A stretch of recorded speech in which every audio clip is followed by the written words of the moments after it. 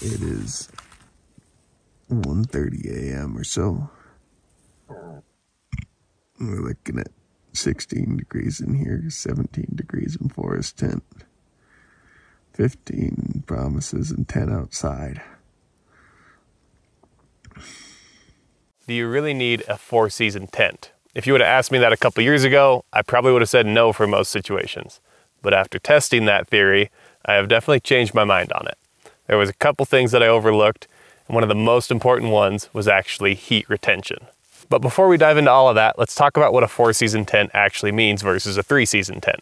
The name may be a little misleading, right? A 3-season tent sounds like you can use it for spring, summer, and fall. 4-season tent sounds like you could use it for all of them, which you could, but primarily a 4-season tent is going to be better off in the winter months. A 3-season tent is designed to be lightweight and breathable. A 3-season tent is designed to avoid condensation. So it's going to have lots of ventilation, lots of mesh. It's going to have thinner fabric than a 4-season tent. And it's sometimes going to be quicker to set up, but with fewer guy line points and fewer opportunities to really reinforce that structure. A 4-season tent is designed to be a storm shelter. So because of that, you get a little more weight, you get a little less packability, and sometimes the setup is a little more difficult, but you've got a thicker fabric. You also get a lot of guy line points, a lot of opportunity to really stake that tent down, let it hold up to strong winds, heavy snow. It's designed to cover you in a true winter scenario.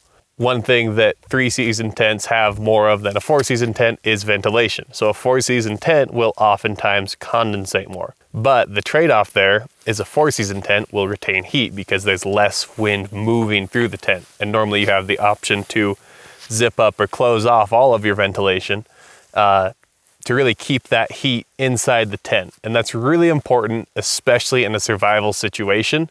If you fell in a creek or something and you need to warm up, you set up your tent and it's got tons of ventilation coming through. You got a 20-degree wind blowing straight through your tent. That's not going to be good for you.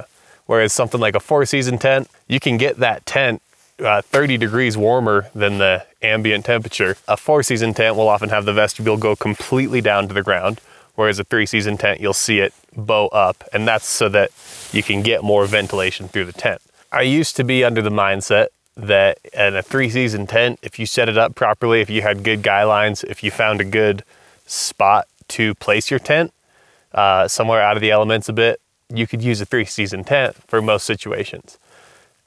And that's somewhat true, but I've changed my viewpoint on that just because I've been in enough nasty situations with a 3-season tent where the extra 2 pounds, the extra space in my pack would have been 100% worth it to have a truly bomb-proof tent up there with me versus something that I was just barely getting by with. One of the more unexpected moments was on a recent goat hunt on the Kenai Peninsula. We flew in, hiked up the mountain. We were camping at Alpine for 6 days, I believe. And on day 4, the rain came down hard. We had set up our tents in a spot that was a bit of a basin, but it was all super gravelly. So we assumed that it would drain well. We were out of the wind. We thought everything was great. We went out hunting that day, come back, and it's just blowing sideways. Rain is pouring down, and we get back to our tents, and it's just like absolute storm.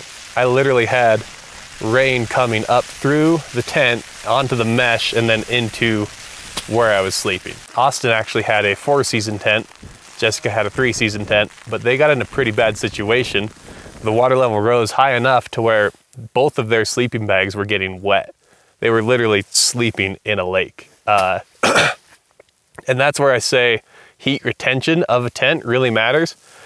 Because if you hop in that 4-season tent, even though your sleeping bag's wet, you can dump the water out, move it, get back in your tent, and you've got protection from the elements. But if you do the same thing in a 3-season tent, you're gonna be a lot colder. You're gonna have that wind coming through constantly. Having a 4-season tent, having a true shelter like that does make a big difference when you truly need it. A little bit of a different example was on a November Colorado mule deer hunt. And I had a little 1.5 pound Nemo tent that was not suited for those conditions, but we were going to do a single night. It was supposed to be nice. We're up about 12,000 feet, just camped out on top of a mountain scouting. We were gonna come down the next day. No big deal, right? We got set up and a huge snowstorm blew in, and the snow was coming through the mesh of that little tent. I had to tie the guy lines off to like sticks and trees that were around us, and we were still pretty sheltered. And I literally have my tripod set up in the tent to hold the tent up with all my gear around it to just try and give it some rigidity. Needless to say, I didn't get much sleep. So if you're not sleeping well, the tent's not doing its job. Sure, I survived, but I don't want to do that again. That was an absolute mistake. I was not prepared for that weather. Even though the forecast said it was good, it's November at 12,000 feet in Colorado. You should expect things to turn south pretty quick. So definitely should have brought a better tent on that one as well. So that's enough story time. We came up here, Forrest, Promise, and I. We've got 3 different tents in 3 different snow caves. Now, obviously this isn't the best test just because you've got this big barrier of snow. We didn't have much of an option. You kind of have to dig down to a solid layer in this snow here. But what I did is I brought some thermometers, and we put 1 thermometer in each person's tent and then 1 outside, because I was curious to see how the heat retention would be throughout the night. Now, what the big thing that I didn't realize is there's no wind here tonight, or last night. There was 0 wind, it was dead still, clear night. So the actual temperature inside everyone's tent was about the same. Promise is in a Kuyu Mountain Star 3-season tent. Forrest is in the Stone Glacier Sky Solace 4-season, and then I'm in the Hilleberg Ecto 4-season. But given the fact that there was no wind, it really didn't make a ton of a difference. Hers was about 2 degrees colder, but both Forrest and I, throughout the night, at the coldest point of the night, the outside temperature was around 10 degrees. Our tents were 16 to 17 degrees. All right, we are measuring 31 degrees in my tent, 13 degrees outside. We're looking at 16 degrees in here, 17 degrees in Forest tent, 15 Promises, and 10 outside. It is 6 a.m. Looks like it's warmed up a bit. We lost this guy, I don't know why. So in this situation, it didn't make a huge difference. But if you do have wind, if you do have extensive rain, it will make a huge difference. Just having that ventilation, having a tent that will be able to hold up to heavy winds too, that's a really big deal. The moral of the video, I guess, is overpack for your sleep system. Your tent is a part of staying warm. Your tent is a part of getting a good night's rest. Getting a good night's rest affects tomorrow's hunt. It affects, especially on a week-long hunt, it affects 4 days from now. It really matters what your sleep system looks like, what you're coming back to, and having a quality tent is always worth the cost, always worth the wait.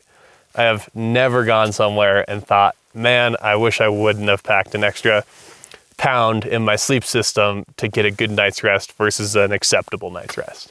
So that's my 2 cents. Just thought I'd share. Again, like I said, I'm no expert on these things, but I've definitely learned the hard way on that one. If you like this video, hit the like button, subscribe to the channel. If you have any questions on gear, give us a call. You can find our info at gearful.com. Thanks for watching.